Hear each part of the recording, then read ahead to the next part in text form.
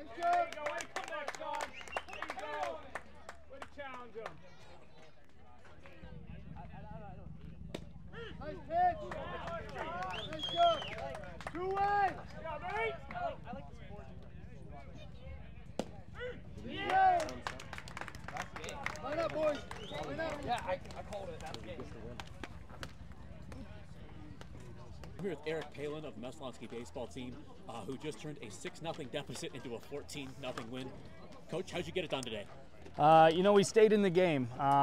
You know, early on we talked about how even when we were down 6-0, we had 5 or 6 pitch at bats. You know, our guys were making them throw. So we wanted to get that first lefty who was kind of throwing us off balance at the beginning of the game. We wanted to get him out of the game into their second, third, and fourth pitchers, and we were able to do that.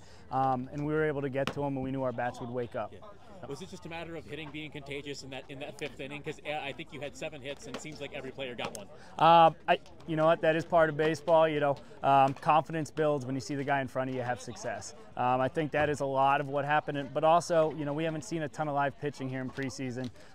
Much like most of the teams here in Central Maine, you know, we haven't got out on the field too much. We had one preseason game. We've tried to do some simulated at-bats in the gym as far as getting some live pitchers. Live pitching looks in the gym, but you can't really simulate a game situation like this inside. So I think part of it was we just hadn't seen that live pitch, and we started getting, you know, towards our second and third times through our lineup, and I think, you know, our guys' confidence grew.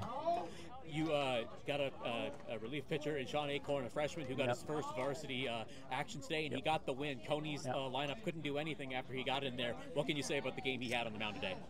You know, that wasn't the plan off the bat, but when we needed to make a switch in between innings, I had our starting pitcher, Donovan Herman, on a pitch count.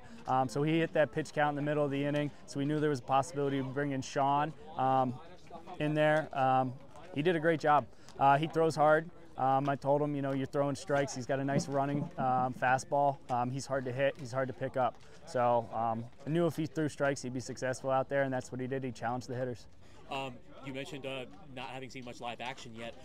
You had some errors in the first few innings that cost you some runs, but it seemed like the 3rd, 4th inning you guys settled in and just kind of brushed it off. Yeah, that's exactly what we were talking about after the game. Again, we knew those physical errors would come. We hoped that there wouldn't be any mental errors, right? So mental errors you can prepare for. Physical errors, you know, that comes with practice and reps and being outside. So you know, I'm not too worried about one throwing error, and then you know, my right fielder got blocked by the sun on a play. You see at the end of the game, it was affecting the other team too. So I know that was tough to see those high fly balls in right field all game. So I'm not going to harp on that. I'm not too worried about that. Coach, congrats on the win. Best of luck going forward. Awesome. Thank you. Appreciate it.